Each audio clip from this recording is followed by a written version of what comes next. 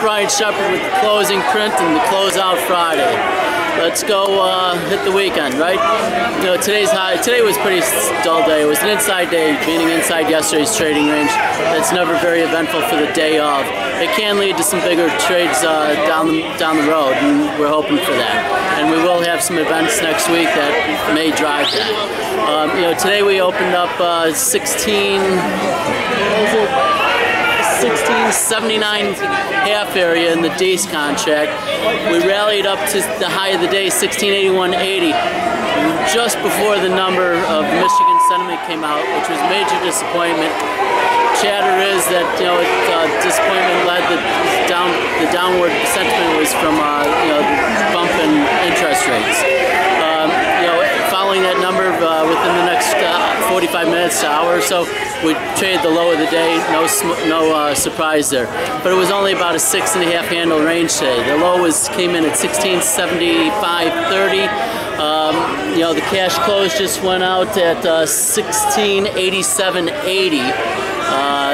You know, and again, last I saw, New York Stock Exchange was dismal.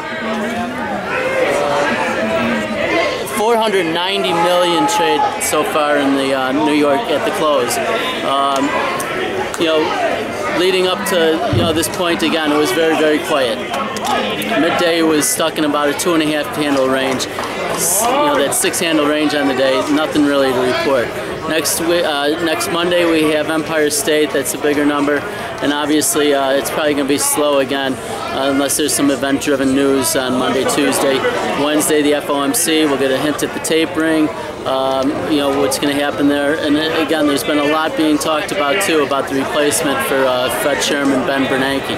I'm sure we've all seen this. It seems to me that the stuff from Summers, the backing, just isn't quite there.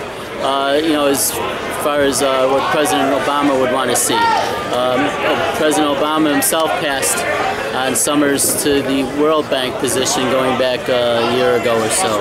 So again, let's see what happens with that. But that stuff that's really going to take predominant, you know, driven course of where the market's going to be headed over the next, you know, near term and further down the line. You know, some people are guesstimating anywhere from a 2 to 5%, you know, change in the market dynamics if Summers gets in versus Yellen, you know, from these lofty heights that we're at, within a percentage or two of, you know, that 1705 double top area from early August. Again, that's it. I wish there was more to talk about, but we hope you have a great weekend, and we'll be back Monday for another closing print.